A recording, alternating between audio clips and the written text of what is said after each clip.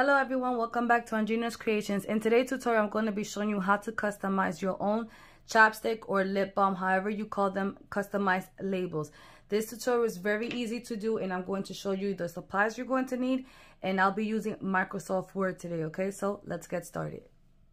For your supplies, you are going to need chapsticks. Now, these chapsticks, I found them on Amazon with no labels on them, but you could get chapsticks wherever you want. Just check down in the description box for my Amazon link. Now, I do get a small commission every time you do order from my Amazon link. Now, I do want to say that even if you don't shop what I recommend there, even if you just click on my link and do your regular Amazon shopping, I still get a small commission. And thank you very much for those that do so. Now, these I found on Amazon. There were 50 in a pack. The measurements that I'm going to give you are according to this chapstick. If by any means you buy any other chapsticks from any stores like Dollar Tree and stuff like that, and the measurements that I gave you don't fit, then just adjust your measurements. If they're too small or too big, just adjust it. I have a separate video on how to create your own custom labels for all your party favors. But for this tutorial, the measurements that I'm going to give you are for these. These are vanilla flavored, and they also have cherry flavored. And of course, you are going to need your sticker paper. Sticker paper, it doesn't even matter what brand you use, as long as compatible with your printer. Meaning, if you have an inkjet printer, it has to be inkjet sticker paper. If you have a laser printer, make sure it is laser sticker paper. Also, if you want a matte look or a glossy look. This one that I have right here is a matte look, and the brand is Online Labels. You can also find it on Amazon, but there's other brands like Mr. Labels, Koala, stuff like that. If you don't want to use sticker paper, you can use any other sticker paper. It's up to you.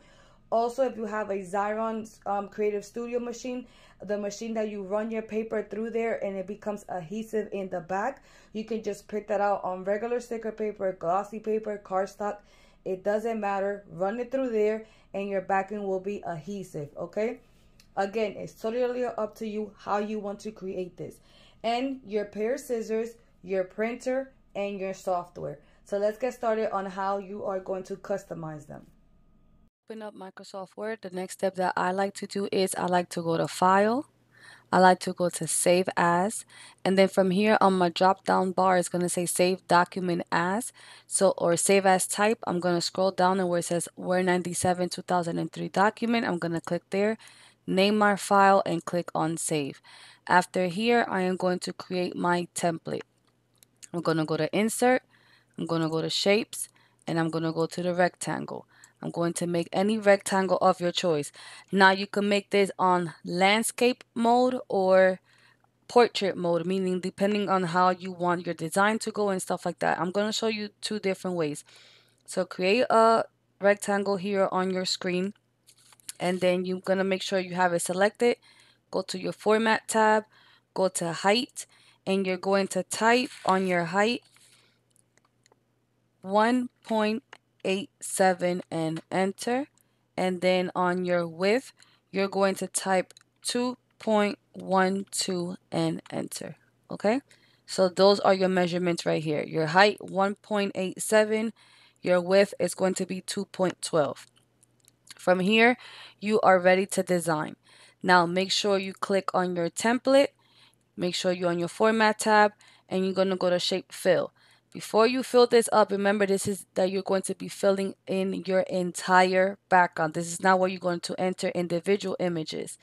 You're going to go to Google, and then you're going to look up images that you would like for your background. You're going to make sure, so right here, I just look up fall leaves background. I clicked on it. Then I right click, save to my computer. Once you save it, go back to Microsoft Word. Make sure you're in your Format tab. Go to Shape Fill, click on Pictures, and you're going to look for wherever you saved that image at.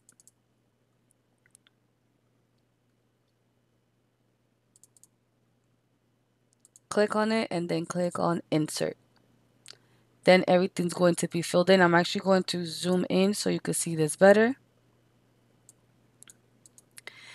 Next step is I'm going to click on it where it says Format tab, Shape Outline. It's going to say no outline. I don't want no outline around this template. Now you're going to add your individual images. The same thing. You're going to go to Google, and then you're going to look up your PNG images. So you could put like girl cartoon PNG.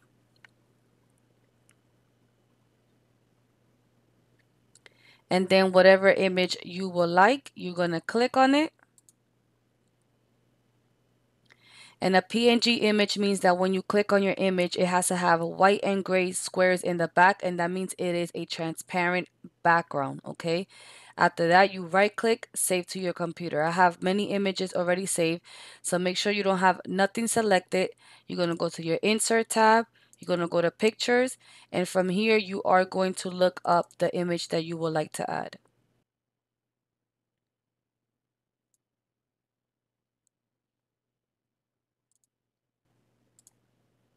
Click on insert, make sure your image is selected, go to wrap text in front of text. Okay, if you're wondering where I got this image, I got it from designbundles.com. Size it just by dragging. You have little circles on the sides. Do not go from the top or the sides because you're going to distort your image. I always use the corners.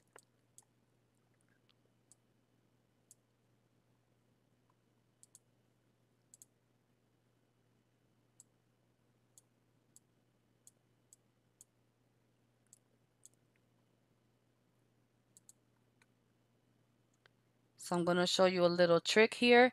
As you can see, I feel like my image should pop up a little more. So while I have this image selected, I'm going to right click, copy, right click, and paste. So I have two images of her. So this one, I'm going to drag it just a tad bit bigger. And then where it says, I'm going to be on the format tab, where it says shadow effects, I'm going to click all the way down here where it says shadow style 18.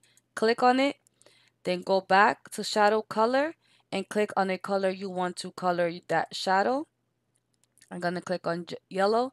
Now this image, I'm going to click on it, go to bring front and bring to front. And then this image, I'm going to put it in the front.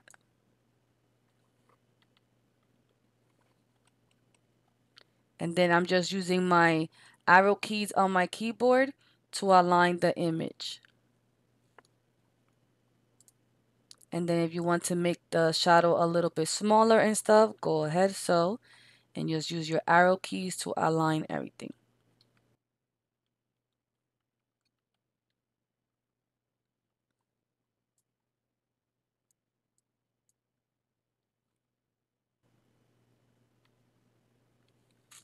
Once it's selected, hold down your shift key, hold down the other image, right click, group, and group it together so they could both move at the same time, okay?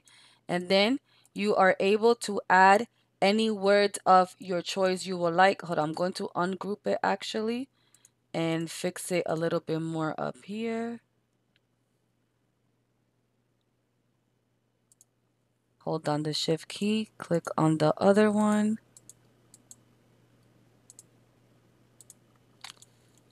Group it together.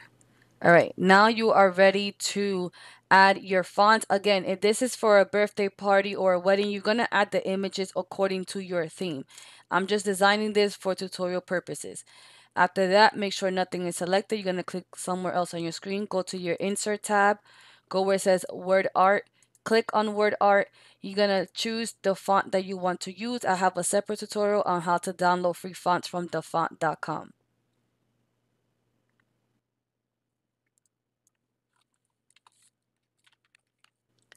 Once you type your words, click OK. Go to wrap text in front of text. Go to shape fill and color your words. Go to shape outline, no outline. I'm going to add a shadow effect to this as well. So I'm going to click on shadow and then shadow color.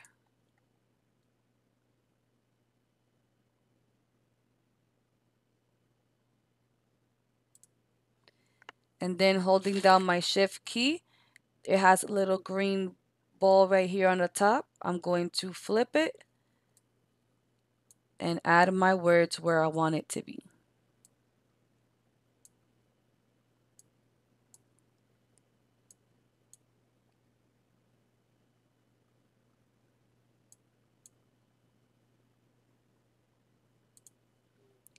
I'm going to select this same word, right click, copy, right click and paste, right click and edit, and type a different word.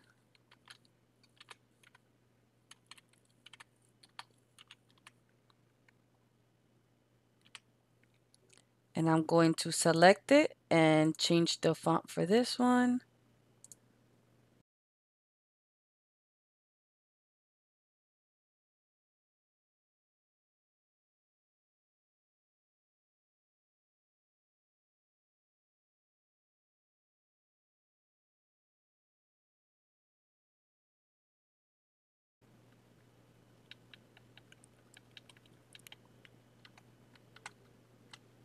And then you will be done. Again, you could add nutritional facts. You can add your logo. You can add anything of your choice. This is a great way, sorry, to advertise. You could add if you want people to follow you on Facebook and Instagram, you could create this just for advertisement. It's totally up to you.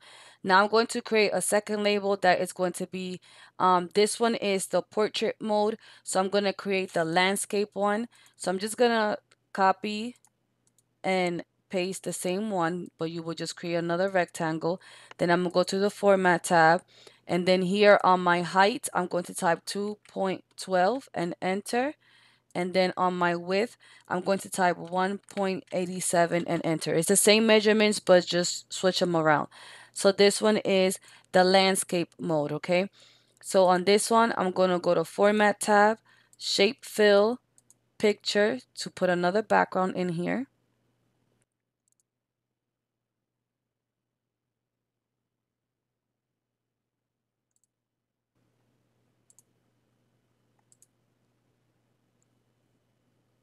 And you're going to start designing this one however you would like.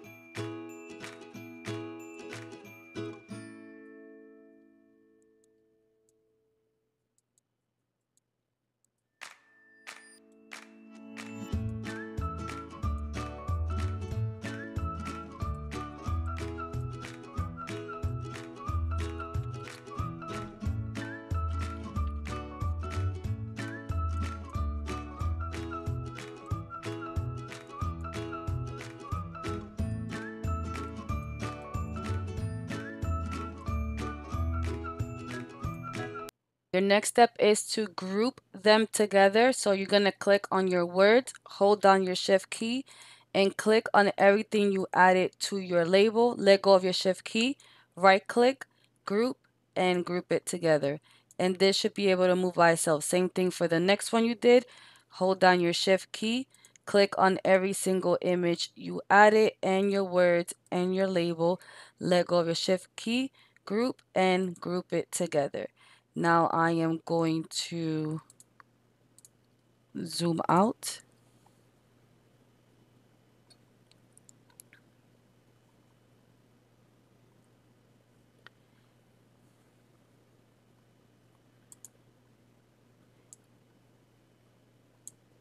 And you're going to right click, copy, right click and paste, and add as many labels as one page fits. Once you are done doing that, you are going to go right here up here to your print preview. That looks like a magnifying glass with a piece of paper. And you're going to make sure that everything looks okay in print preview. Make sure everything doesn't look like it's out of the page. From here, you're going to select the printer that you are using. I have a Workforce 7710, and on my printer properties, I'm going to click it on there. And like I said, I am going to be printing on sticker paper. So where it says paper type, I like mine to stay on premium presentation paper matte, and I will click OK. Now, if you don't have a printer at home or you are selling these digital files, you need to make sure you save this as a PDF file. No matter who you are sending it to, or if you're not printing at home, you need to make sure you are saving this as a PDF file. A lot of people ask me those questions. So you go to save as. You go to save as type, and where it says PDF, you're going to click on there. And I recommend saving this as a Word document and a PDF file. If you save this as a Word document, you can always go back and adjust anything, fix any words or stuff like that. But if you are printing somewhere else, save it as a PDF file. You could save that into a USB stick and go over there and print it, or you email your customer the PDF file. Okay, so I hope this helped, and I'll see you over there getting ready to put this on your chopsticks. Okay, I printed out my designs, and all you have to do is grab a pair of scissors and cut your designs out. And all you have to do is, if you are using sticker paper, you're just going to peel off your sticker paper, align it,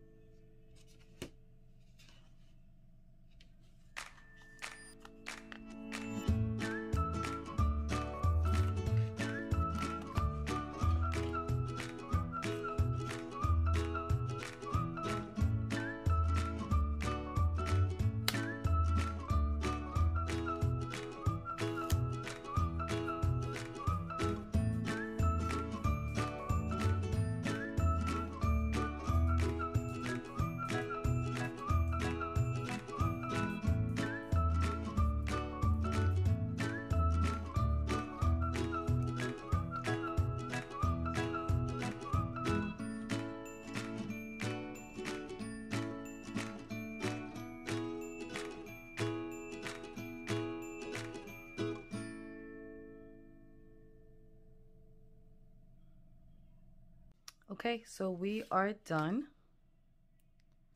with the labels.